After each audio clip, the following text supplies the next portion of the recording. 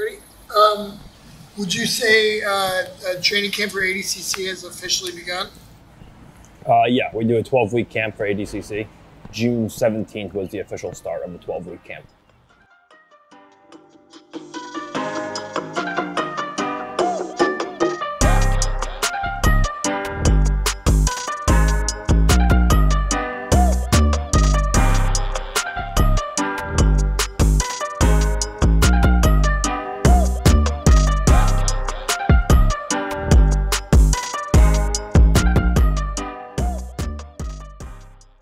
Just the aura of the room changes.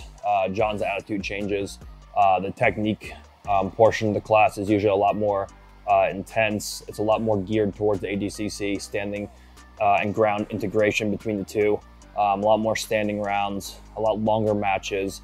So the whole dynamic of the training room just changes. We added training session where we were doing just one longer session a day, and now we'll do, then we did the unofficial start of camp where we did one shorter session in the morning and then a longer session in the afternoon. And we did the morning session Monday to Friday, and then the afternoon session 7 days a week. And now at the official start of camp, now we just do the 8 a.m. session and the 1 p.m. session 7 days a week, every day, two sessions a day. And we run everything more strict as the camp starts up and progresses towards the end.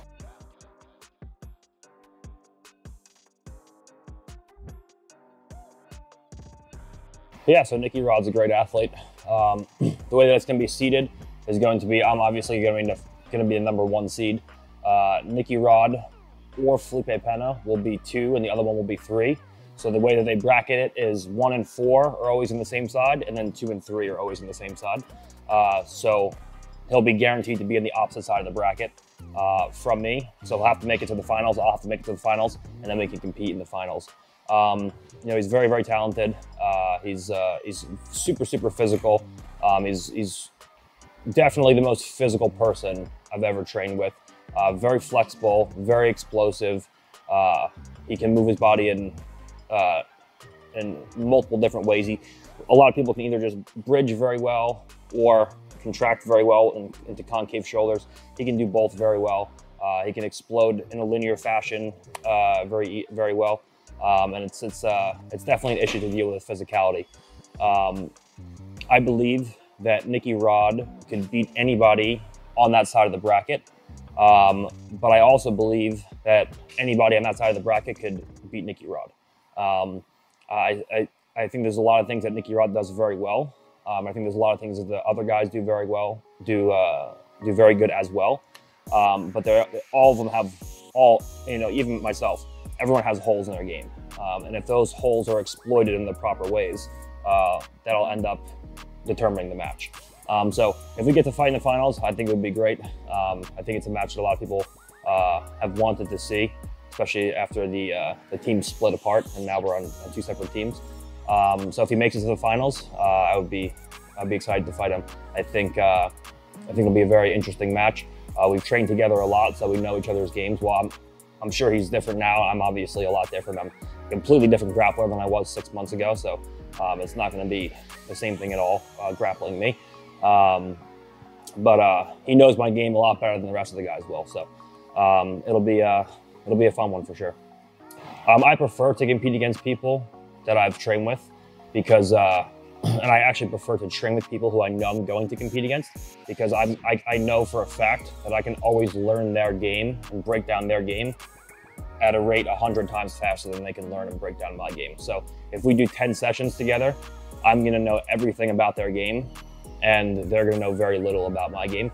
And my game has so many layers and so much depth to it that at any point I can just change my game up and can play a completely different game and just play a completely different style of jiu-jitsu. Whereas most guys have like their one thing that they do and they don't really stray away from that. So it's usually pretty easy to diagnose people's games because it's just 1, 2, or 3 things that they're good at, and once you get past that, there's really not much there. So I actually prefer to train with people who I might compete against because it always gives me a competition or an edge in competition.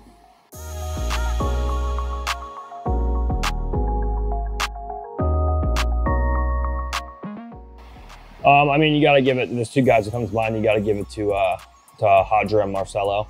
You know, Hafa's another one too, because I think Hafa is the youngest champion. I think he's 19 and he won it. And he's multiple-time champion. So Hafa Mendez definitely is up there. But the two for me are Marcelo and Hadra, because Marcelo is the guy who has the highest submission rate ever in ADCC history. He's a 4-time champion. He's been to the absolute finals multiple times. Like, this guy has pretty much done it all besides win the absolute.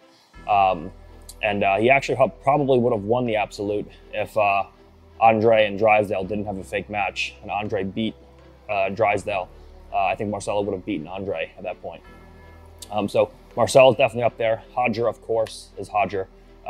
You know, he's a 3-time champion. He's the only guy to ever win double gold with 8 out of 8 submissions. He submitted everybody, weight class and open weight. So, you know, he's Hadra. So you got to give it to him. And then, you know, my last one would be Andre. The thing about Andre I don't really like is his submission rate is very low. He plays like a kind of stally, like terrible to watch tactical game, but he wins. So, you know, he's the most winning champion ever in ADCC history. He's a 6-time champion. He did 2 ADCCs where he medaled, and then he double golded, and then he won 4 super fights. So he's a 6-time champion, and he's got the most gold medals out of anyone in ADCC history. So the two big ones for me would be Marcelo and Hadra, and then followed by that would be Andre and Hafa. Do you see yourself being in the Hall of Fame as a goal, or at least an inevitability? Yeah, well, I would already be in the Hall of Fame if they were doing current ADCC current competitors. This Hall of Fame, they're only doing people who are retired, and Andre's the exception because Andre's retiring this year, so they're going to throw Andre in there as well. But like people like me, like JT Torres, he's a 2-time champion 2 years in a row. Yuri Samois is one of 3 guys to only win, or to ever win 2 separate weight divisions, and he won 2 years in a row. So there's guys that are still competing that should be in the Hall of Fame that aren't in there yet. But if they were doing active competitors and inducting them into the Hall of Fame, then they would be in the Hall of Fame as well.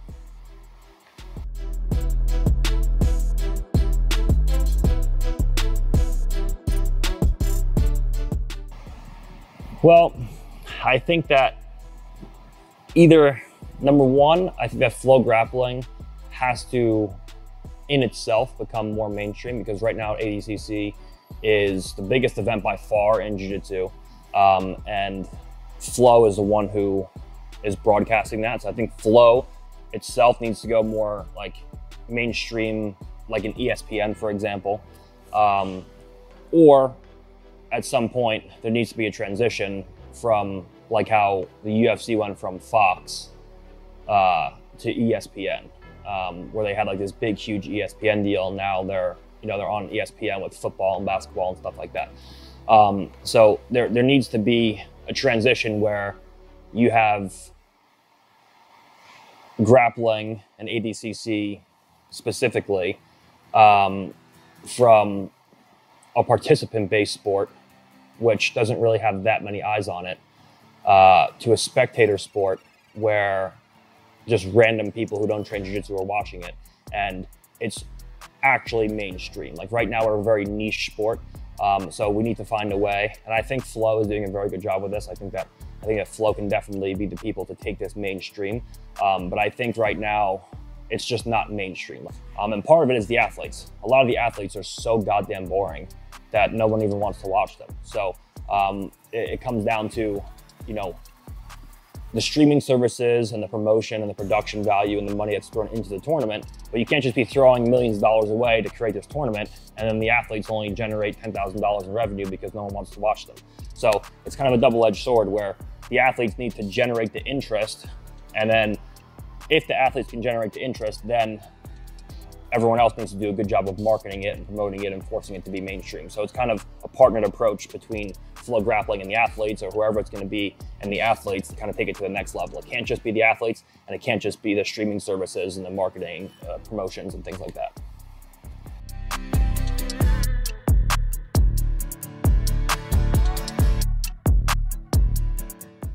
Joe Rogan, I initially met actually through Flow.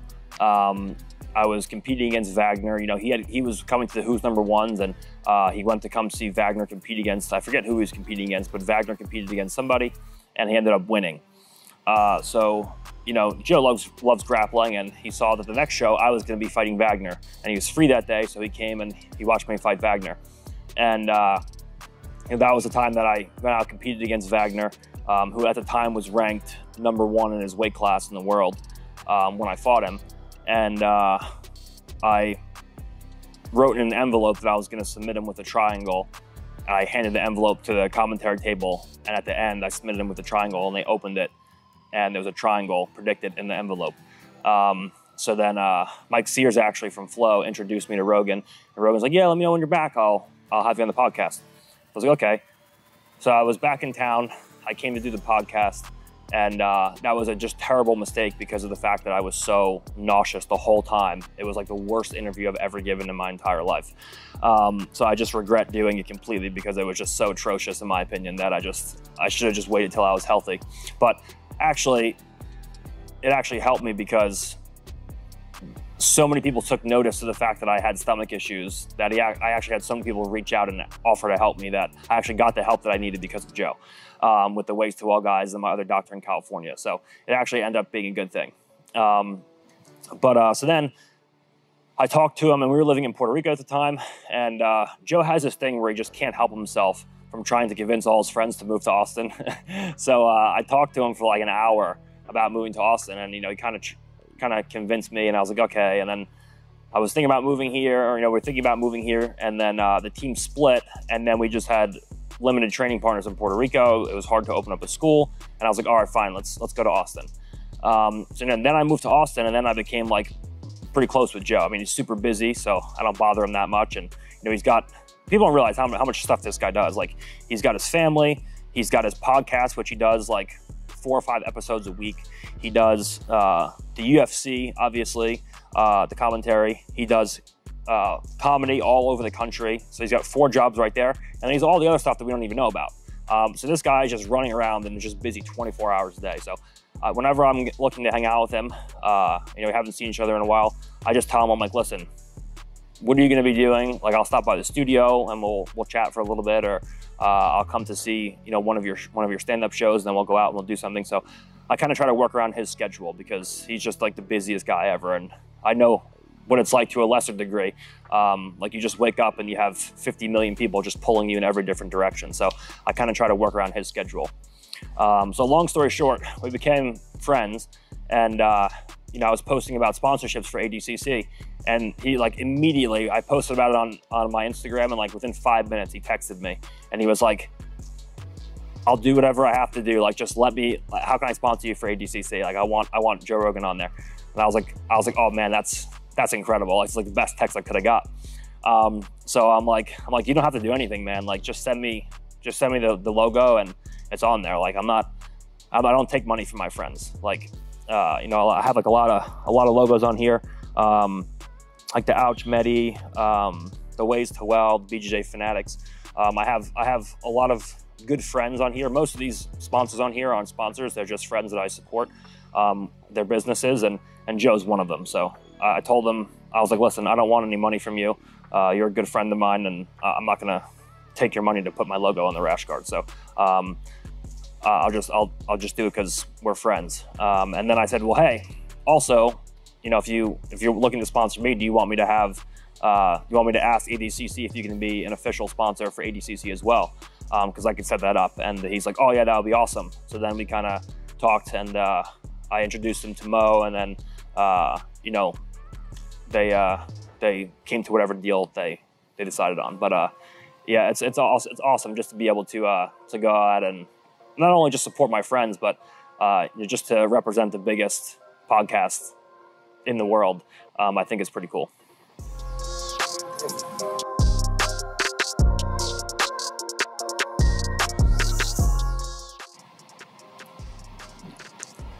The number one thing that sticks with me as far as advice that I've been given is a one line from John.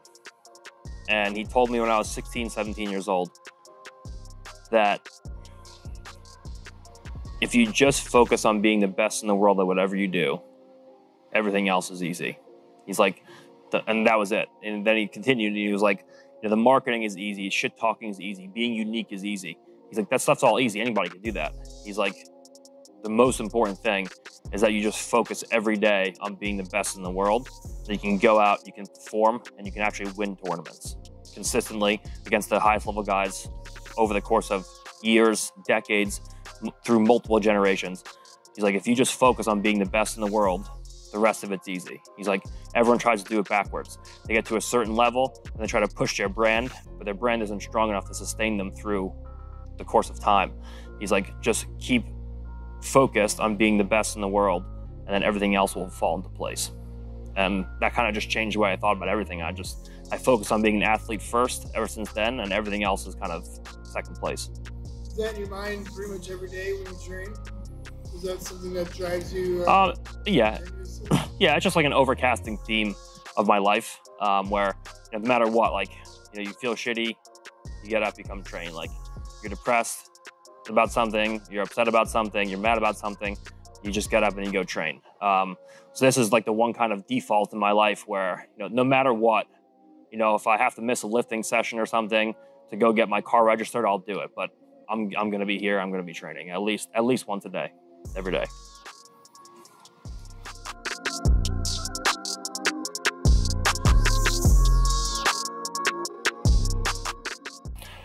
I'm an ADCC. I have a few different tricks in the standing position that I think people will be surprised by.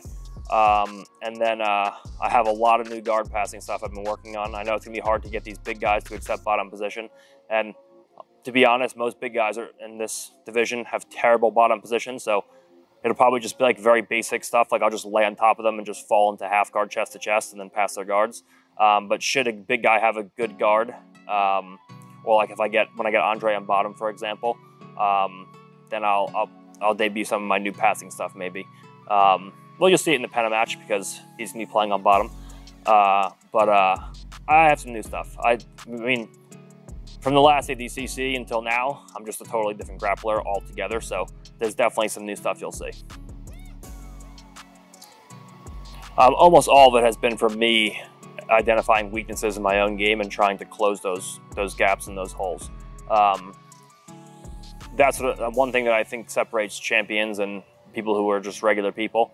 The champions will always look at themselves from a different perspective, from a third person, and ask themselves.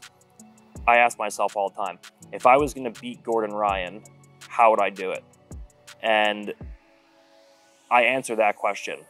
And if I say, I would beat Gordon by doing this, congratulations, you just pointed out a hole in your own game, and you should work over the next however many weeks, months, or years it takes to fix that hole and to get it to a point where it rises to the same level as the rest of your game. So right now I know how I would beat myself if I had to compete against myself at ADCC. It's a very limited window to be able to beat me, but it is possible. So I'm working now, and I've been working on ways to make sure that those holes aren't exploited, or by the time ADCC comes around that I don't even have those holes anymore. I'm just all around good everywhere. So my name is Tim Kennedy. I have been doing jiu-jitsu since I was but a wee child. Jiu-jitsu's changed my life. It's actually saved my life. It's not only probably kept me out of prison, from dying from AIDS and a variety of other terrible things, but also coming back from war. It is like the most cathartic. It's like yoga, but you get to strangle somebody. Oh yeah. So it's like saved my soul. What about you? 20 years of jiu-jitsu. What's your name? Sean Apperson. Also got involved in business jiu-jitsu, so it's been a livelihood for a long time. And I've been fortunate enough to watch people change and really grow in the sport, so it's unbelievable. Any competitions coming up that you're looking forward to either competing in or just watching as a spectator? John Danaher and I were just talking. I cornered for Roy McDonald this last weekend, and I've been struggling to find time to train for the past few months, it's just been absolutely bonkers. So my training time's been like really early or really late.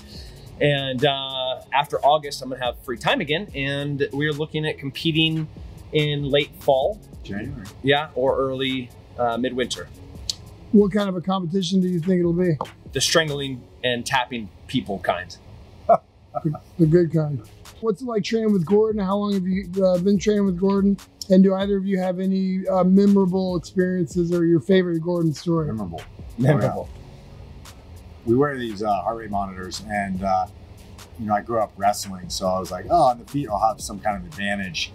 And it was like a 15-minute round. It was supposed to be a 15-minute round, but that's just John like just watching until he gets tired of watching. So, you know, Gordon's going full on and hand fighting, and he's hand fighting super good. I had no idea. So all of a sudden I look up and I'm like in the red. My heart rate's like 96%, and it was like 2 minutes in, and it was just like the gnarliest round of like, he's trying to work on trips, and then as I get up, kind of like letting me up and then tripping me again and then dropping all of his weight and then kind of toying around and like letting me scramble a little, like get halfway up and then he'll get back to my back, and his foot sweeps are unbelievable. So it was a waterboarding experience of just pain and misery. And then just whenever John, I don't know, I might have went on for 20 minutes, but my heart, like looking at my strap, it was just red, just a solid stretch. The first time I rolled with Gordon, he was literally a child, and maybe he's 17 years old, 18, and he'd just come from New York, and I'm playing with him on the on-it mats, and I'm like, who is this person? How, like, he was doing things, and you know, it was like a 20-30 minute round that no position landed, it was just constant me trying to survive with this young man, you know. And you know, fast forward 10 years, where now I walk out on these mats, and it is a moment to reevaluate who you are as a martial artist, you know. And if you came in here with an ego, it first of all won't exist, but more importantly, like it recalibrates and reshapes everything that you know about jiu-jitsu, or you thought that you knew about jiu-jitsu. Being able to train with him is man, it's like magic. Who do you think is the most dominant jiu-jitsu practitioner today, and how have they changed the game? This is a trick question. Yeah. Fine. Well, I think watching what John's done, where just his coming up at Hinzo with so many great grapplers and being able to like be in that early age where the gi was coming off like in the late 90s, and it wasn't coming off in a lot of areas, and they had that solid core of like Matt, Nicky Serra, and Rodrigo Gracie, and John was there at that early time developing techniques, and then he just constantly developed, and he just has that inquisitive mind where he's always trying to improve. And then he's got this young group of talented athletes that want to just devote their whole life to jiu-jitsu. It was like a perfect timing. And yeah, it's like a marriage made in heaven, I guess. So I think Gordon and John and what they've done is very innovative and pretty remarkable in the sport.